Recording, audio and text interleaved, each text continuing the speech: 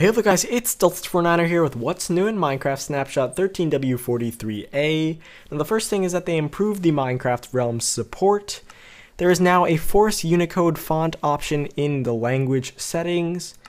They have added a new command, and that is the /set world spawn command.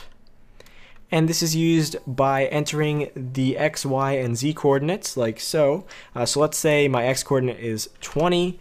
And my Y coordinate will be 50, and my Z coordinate will be 100. If I want to set that spawn, you'll do it like so. So it is X, Y, and Z. Maps in item frames now actually show the item frame again in the back here. They do still take up the full block like they made the change a few snapshots ago. Next, jukeboxes now loop the song that you have in.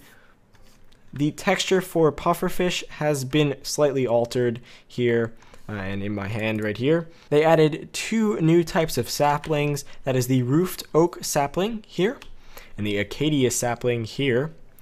The roofed oak tree or the oak roofed tree, different names and different sources, but this is the roofed oak tree, and it has oak leaves and the spruce looking logs right here. And the acacia tree has oak leaves and jungle looking wood logs here, but actually the acacia is more red than the jungle tree. It's definitely hard to tell when it's just sitting here, but if you actually look at them side by side, it is a little bit easier to tell.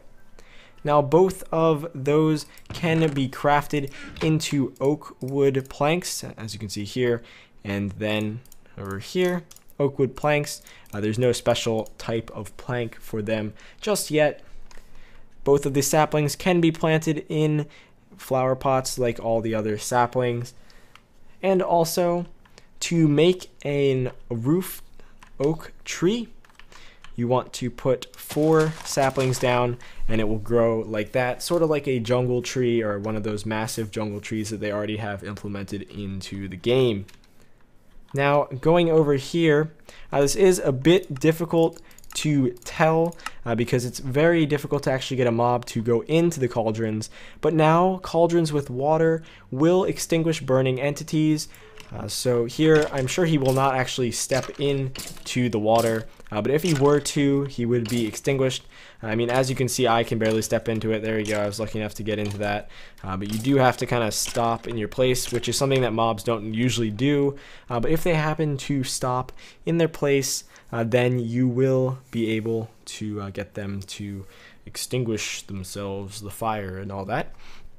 But yeah, so there are a bunch of bug fixes. I will leave a link to the Reddit post and also the Mojang post there so you can read the rest of that.